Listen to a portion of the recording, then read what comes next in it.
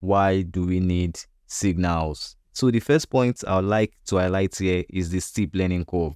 Since the introduction of Angular in 2016, observables and RxJS have been the major way of managing states and sharing data in an Angular application. Despite observables and RxJS having huge capabilities and a well-crafted design pattern, these technologies have made the learning curve required for understanding Angular a steep one. So much so that it is admitted as a fact on the RxJS website. Another point I would like to highlight is performance, bundle size, and productivity. Before Signals came into play, Angular relies heavily on a library called Zone.js to dictate any changes that occur in an Angular application. What this means in essence is that for every minor change that occurs in an Angular project, the Zone.js library would need to execute the changes throughout the entire component tree of the project, which brings a negative effect on the overall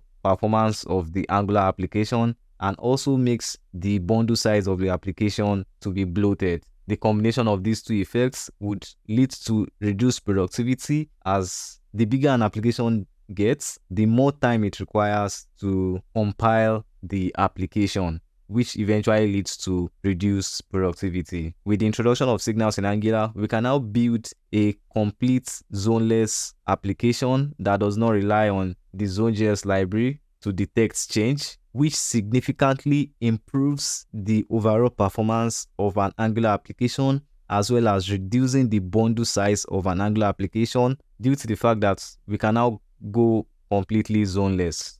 If you want to keep learning about how to build real-world apps with the latest technologies and other career-related topics, then start right now by subscribing to our channel and liking this video.